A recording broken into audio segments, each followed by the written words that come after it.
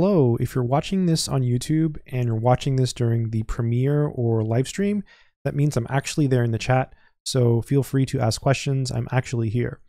This is a pre-recorded video, so I recorded it instead of just going live, but I will be there in the chat, and I'm using my live stream setup. I recently did a live stream and it froze, so I thought the next best thing to doing a live stream is maybe making the video first and then watching the video as it plays. So if you have any questions or anything, I will be hanging out in the chat. So this video is called Problems in the Theory of Functions of a Complex Variable, and it was written by L. Volkovysky, G. Lunts, and I. Aramanovich. It was published by Mir Publishers, Moscow. So I'm a big fan of Mir Publishers because it's rare, and as a collector of math books, collectors like rare things, and Mir books are rare. Also, math books are a collectible that do more than just sit there. You can actually learn from them. So by collecting math books, you can learn a lot of math. So Mir Publishers is a publishing company, or was. I'm not sure if it's still around. And here it tells you a little bit about them. Mir Publishers of Moscow publish Soviet scientific and technical literature in 4 languages: English, French, Spanish, and Arabic. So pretty cool. One thing I like about books from Mir Publishers is oftentimes you find things in them that are a little bit different. Here it talks a little bit about the book. This collection of problems in the theory of functions of a complex variable is mainly intended for students in departments of mathematics, mechanics, and physics, and for engineering courses with extra mathematics, but embraces a cycle of problems falling outside the normal syllabuses. Certain of these can serve as material for student projects and as problems for course seminars, right? So it's always a little bit different. Like I have a differential equations book by Mir Publishers, and it's just a little bit different. It's got different explanations. You might have the same math, just a different way of presenting it. Oh, this is nice. Look at this book. Wow. I'm gonna take the dust jacket off. That must be the previous owner. 1980. Wow, that was a long time ago. And take the dust jacket off and be careful. Yeah, collecting math books is fun. Look at this. Wow. Oh, this is nice. So cool. By the way, if you're wondering why there are papers here, it's not for like any type of like aesthetic effect or anything like that. It's because I have a light shining here, and the light is really bright, and it makes a horrible glare on this desk. So I have another desk that doesn't have the glare, but this setup is still pretty new. If you think this is a good recording setup, like if you like this video, let me know in the comments, because this is different for me because I use both of my hands. So problems in the theory of functions of a complex variable. I just gotta smell it. 1 second. I just gotta like, oh, I wish you could smell it through the microphone. I'm trying to emit the smell to you, but I can't do it. I don't have that much magical power. Marcel Newts, 1980. Now let's take a look at the contents. Problems in the theory of functions of a complex variable. Translated from the Russian by Victor Schiffer. Good job, Victor. I can't imagine translating a math book. That is so insane. First published 1972, revised from the 1970 Russian edition. Oh, before we look at the contents, I should mention something. So the fact it's translated from Russian is kind of peculiar. This just occurred to me earlier today, and it's something that's obvious, and I don't know why it took me so long to realize it.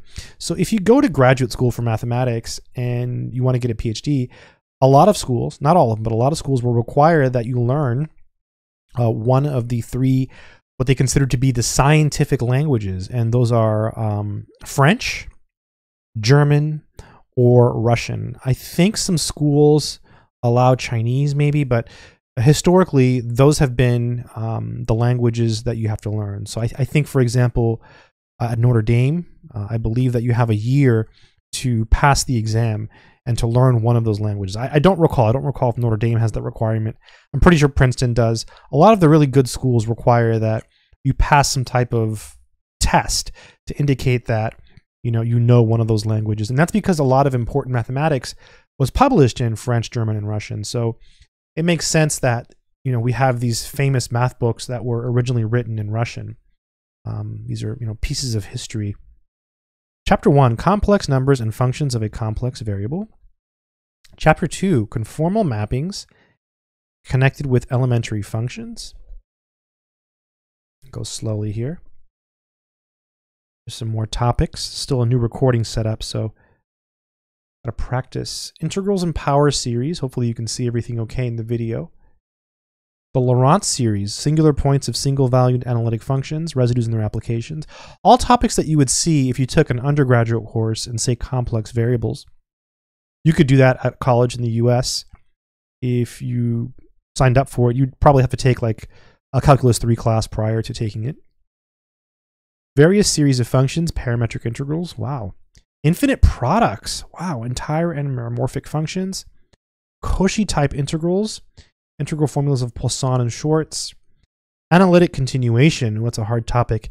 Singularities of many character Riemann surfaces, wow. Conformal mappings continued. Applications to mechanics and physics. Generalization of analytic functions. I just gotta smell it again, I'm sorry. I can smell it from where it is, and I'm just gonna, oh, wow, I love this. This is amazing. Let's read this together. The present book is meant primarily for the student of mechano-mathematical and physico-mathematical departments. Wow, what a cool word. Of pedagogical and technical colleges with advanced programs in mathematics. Also includes a number of problems outside the standard curriculum, right? So you get extra stuff that's like not typically taught. We believe that the text will also be used to advantage by students majoring in fluid dynamics, the theory of elasticity, and electrical engineering. I mean, these books are so unique. This is why I love these mirror books. They're just so different. To acquire the necessary theoretical background, one should make a thorough study of relevant textbooks such as The Theory of Functions of Complex Variables by A. Sveshnikov and A. Tikhonov. Mirror Publishers, Moscow, 1971. All hints and solutions are given in the text. The most difficult problems marked with asterisks are solved in the last part of the book. Let's just take a look at some of the problems in this book. I'll just open up to a random page here. So here we go. Chapter 2. Conformal mappings connected with elementary functions. 193. Find the entire linear function which maps a triangle with vertices at the points 0, 1, and I onto a similar triangle of vertices 0, 2, and 1 plus I. Cool. Right? Oh, wow. What's 201? What's this?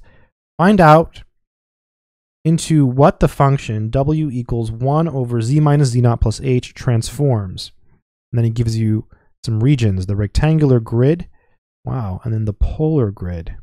Cool. Let's look at the answers. Yeah, it's like a problem book. Like a problem book. Yeah, it looks like you have answers, right, to everything. Wow, even with graphs. Look at this. Wow, this is just legendary. So cool. This is a great book, I think, for someone who wants just some math to do for fun, or maybe you're taking the course and you want some extra problems so that you can do better on your test. I mean, look at this. So it's a math book. It's basically a book of exercises with solutions. That's basically what it is, right? You're getting solutions to all of these problems. Let's see how many we have. Actually, let me just go to the last problem in the book. Let me see if I can find where that is. Just want to be careful with this copy because this is a very, very rare book. By the way, I'll leave a link in the description of this video in case you want to check out the book. I'll try to find the book. Hopefully I can. So look at that. All of that is answers. Look how thick that is. It's just answers and solutions. And there's, you know, they're all there. They're all there. That's just so awesome to me. What an amazing text. So there are 1,425 problems in this book. So you get 1,425 solved problems in the theory of functions of a complex variable with this masterpiece of a book. I mean, pretty cool. It's just a lot of good mathematics in a book like this. And you're going to get really interesting problems. I have a similar book on linear algebra. I think it's called Problems in Linear Algebra. It's not by Mir. Someone else wrote the book, and it also has it has linear algebra problems, but it doesn't. They're not like, a lot of them are like problems that you would normally see in a class, but a lot of them are like outside of what's usually taught. So that's one of the nice things about problem books is you find interesting problems. I actually have a series of books called Algebra Through Practice, which I should make a video on. Those are really cool. And that's like, it's kind of like this, but it has a lot less problems. This is pretty ridiculous. And it's got like abstract algebra, linear algebra, groups, you know, matrices. There's different books, like book 1, book 2, book 3, book 4, book 5. There's 6 books.